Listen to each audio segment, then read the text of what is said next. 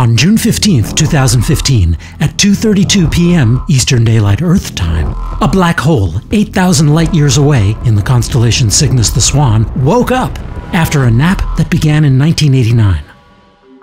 NASA's X-ray detecting SWIFT satellite noticed high-energy emissions ramping up.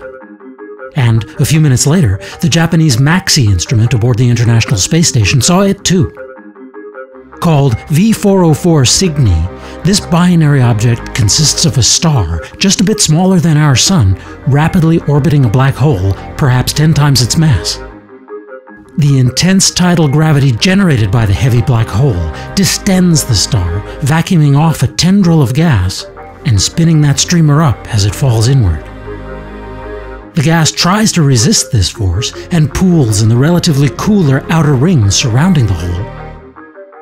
But every couple of decades, enough gas accumulates that it breaks its banks, overflowing in an inward rush that rapidly heats up, liberating a foam of X-rays, which astronomers across the universe can detect. This waking black hole thus provides its own alarm clock. But it won't roll over and turn it off for a while.